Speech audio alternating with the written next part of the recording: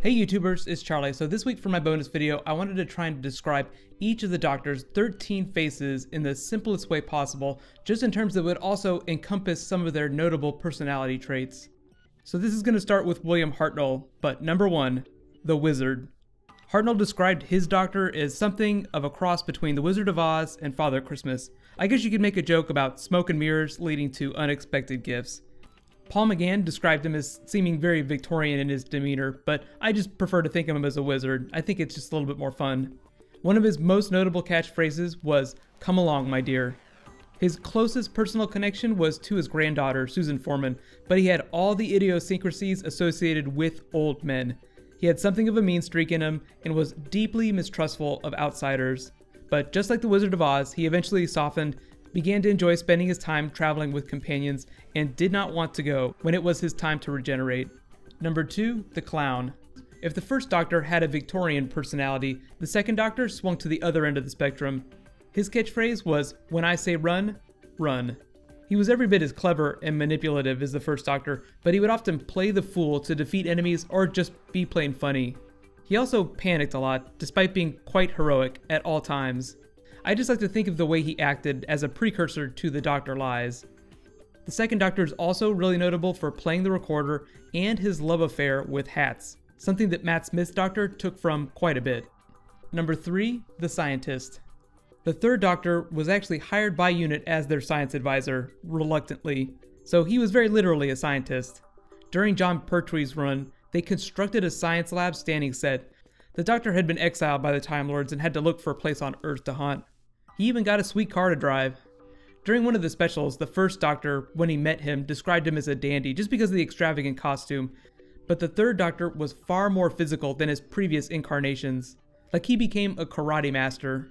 During his run, he also became a master diplomat, mediating a lot of big disputes for the Time Lords.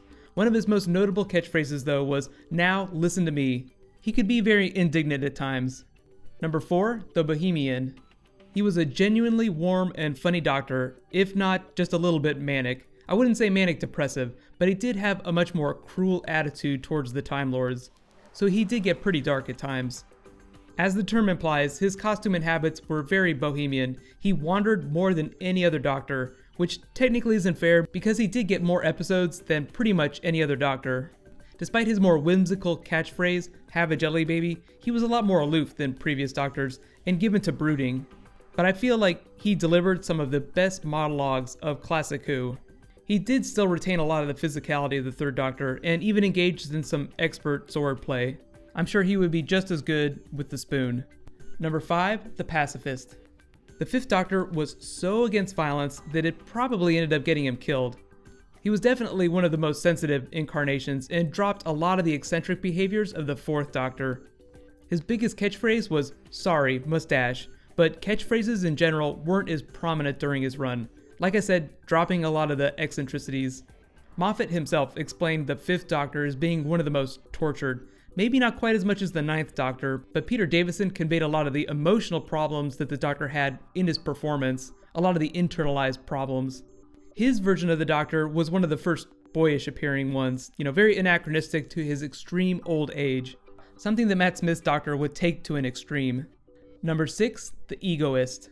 It may have been a result of his troubled regeneration, but the sixth Doctor had the worst mood swings of any of the Doctors. He was wildly egotistic and at the same time compassionate. His most notable catchphrase was, "I wonder, aha." Some of his personality came through in his costume. The wild colors were a good indicator of the changes in his moods. I would say of all the Doctor's costumes, that was one of the most polarizing. Half of the fans feel like it was a total disaster, and the other half completely love it. Number 7, the Chess Master. The seventh Doctor brought back a lot of the silly behaviors of the second Doctor as a way to misdirect people from his true intentions. He was generally one of the more curious, inquisitive, and charming Doctors, and he was a consummate showman. One of his more notable catchphrases was, "Not this time." He was a noted chess master, actually playing chess, literally, but his adventures became an allegory for a giant chess match against evil, and they actually even included a giant chessboard in this week's episode. Number 8, the Romantic. The 8th Doctor was one of the most passionate, and one of the first to actually kiss his companion. He suffered something of an identity crisis post-regeneration, and his most notable catchphrase became, "Who am I?" Very appropriate. Because of his very short run on television, he did not get much time to develop his character, but the expanded material like the novels and the audio dramas totally picked up the slack, which is why everyone totally crapped their pants when he showed up in The Night of the Doctor. Number 9, The Warrior. This was the Dark Doctor. We only saw him at the very end of the Time War, so most of the supposed atrocities he committed in the name of the Time Lords are left to speculation. Maybe they'll do that sometime in the expanded material. But they're bad enough that all the newer Doctors, or the Doctors since then, refused to mention his name, at least until recently. His most notable catchphrase was, "No more." There's a lot of interesting stories about the creation of this Doctor. Moffat said that he wrote John Hurt's Doctor thinking that the world had been robbed of this large period in the 90s when the show was off the air, but he also said it had a lot to do with the casting. During the story planning, he said he felt like the 8th Doctor, Paul McGann's Doctor, wouldn't have been the one to end the Time War. It just wasn't in his character's nature, and he was pretty certain that Christopher Eccleston was going to decline any invitation to come back. Thus, John Hurt was created as the Secret Doctor, the one that no one had ever heard of. It's totally crazy to think that had Christopher Eccleston come back, he would have gotten that John Hurt storyline in the 50th anniversary.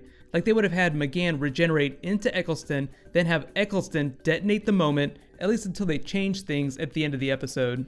Number 10, The Survivor. The 9th Doctor was, until recently, the last survivor of the Time War, although Russell Davies retconned that story so that the Master and the Time Lords could come back, and then the 50th changed it all again. But he was like the PTSD Doctor, given to violent outbursts of joy and anger. His most notable catchphrase was, "Fantastic," and he definitely had a crazy gleam in his eye. I know everyone is still totally hoping that someday Eccleston will relent and come back for a future anniversary special, because all the other recent Doctors seem like they're very happy to do the next one. Number 11, The Human. The 10th Doctor was by far one of the most human, even though the 8th Doctor started the whole half-human thing, which I know some people view as blasphemy. 10 was just much more human in his emotional states and social habits. He was also one of the more romantically attached Doctors. He even took the metaphor of being very human to a literal place when he burned a regeneration to create the Meta-Crisis Doctor, who went off to have his own set of adventures with Rose.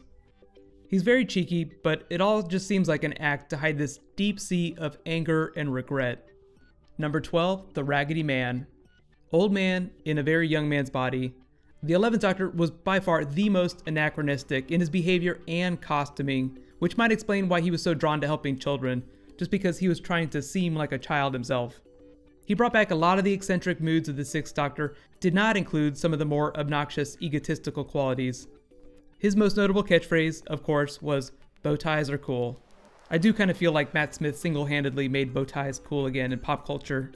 As we learned in Deep Breath, he yearned for approval, as evidenced by his young face. And finally, number 13, The Alien.